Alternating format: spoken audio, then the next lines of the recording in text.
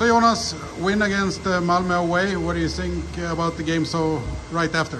Hey, it was a good road game. Obviously, like first period, we were a little bit sloppy, but after that second period was really good, and then the third, we finished good way. And you gave us the first goal. It was a nice one-timer and rebound. Yeah, Fröberg gave me a great pass, and I actually did one-timer, and they blocked the shot, and then I just like took the puck in the net, and Costa wasn't good in front of the net, and the puck went in.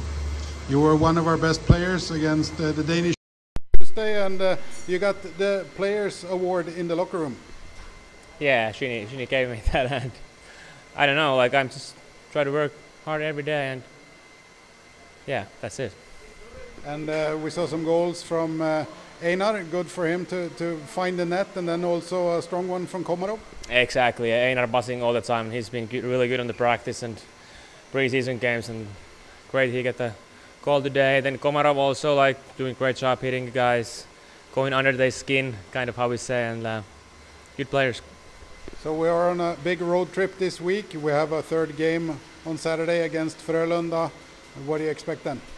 It's going to be a hard game. It's always like in Scandinavian against Frölunda, but we need to be ready and have a good pace in our game and play aggressive against them.